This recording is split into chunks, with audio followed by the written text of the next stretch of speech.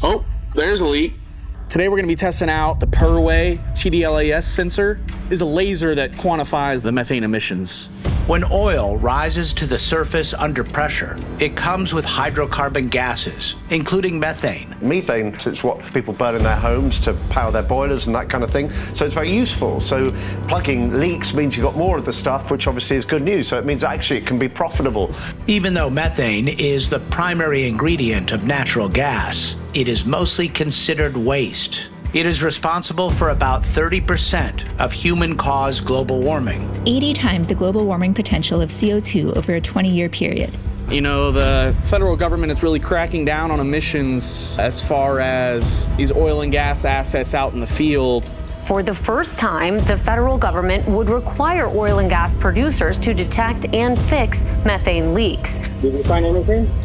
Yep, I found a leak. The EPA wants companies to flare it or burn it to reduce the pollution impact, or even better, redirect that methane for a more useful purpose. And you know, a lot of the companies have been doing it on the ground. Drones can just do it much more efficient. You know, it takes so long to walk a pad, you gotta climb the ladders, you gotta inspect each valve. Versus using it with a drone, I mean, you get eyes up in the air. You could cover a lot of ground a lot quicker from the drone versus walking the pad physically with a handheld scanner. Part of these new regulations will require gas companies to use infrared cameras to scan for gas. So the optical gas imagery camera will visualize the methane cloud versus this camera, the TDLAS, is going to quantify that cloud. So how much methane is actually coming out of that valve or that asset? Oh man, we're at 3 to 4, even up to 5,000 ppm. It allows you to generate better reports and more accurate so that you can come back and say, look, this is a big leak, we need to fix it, or else we run the risk of being fined.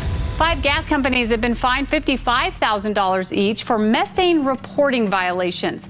I think a lot of people would be surprised that the federal government doesn't already detect and fix or require these oil companies to detect and fix methane leaks. A lot of utilities do it on their own, Lena, but it was not been a requirement until now. You'll create the mission in the flight app on the controller, have the drone fly its route.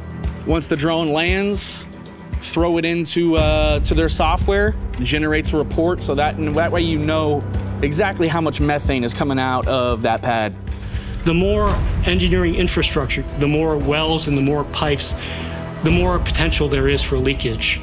Now, this doesn't exactly mitigate all walking and handheld. I mean, you know, you find the leak with the drone, cover a lot more area in a shorter amount of time, and then after the fact, I know exactly where that leak is, so I'm not wasting my time looking at things on the ground at every single valve. I cover it quickly with the drone, pinpoint where the leak is, and then go in on foot and try and assess the situation better.